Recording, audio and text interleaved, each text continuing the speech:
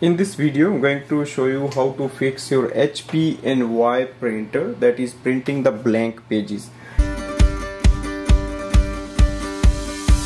You will see the printed pages are without any ink, so they are just plain like the new paper, and sometimes it prints a little bit but it's not clear or it's not up to the quality where we can use it. To fix this issue, we have to open the ink chamber. So lift it from here, take the ink cartridges out, so take both of them. Next step is to take a tissue,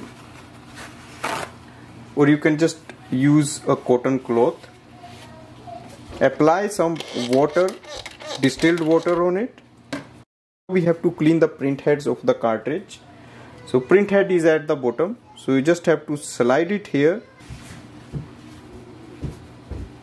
Now slide your ink cartridge so that the black ink can comes up and shows up. So once you slide it like that, the ink has started to come.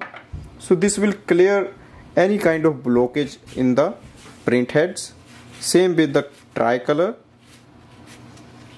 And after that, when you move it on the dry side, you will see the markings showing up.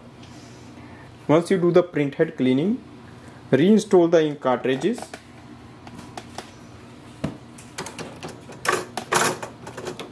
That's the color ink cartridge and that's the black ink cartridge.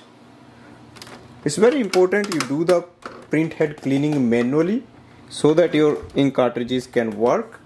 Next step is to do the test. So let's print a page. Place a page to copy. So I'm just going to place it here. If you want to do the printing from your smartphone, you can do that.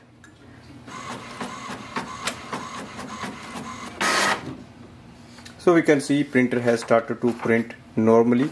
If your printer is still not printing and the printing quality is not great, if the pages are blank, that means the ink cartridges need to be replaced. Sometimes if you are not using your printer for a long time, the ink gets dried and you will see the ink doesn't show up on the print head.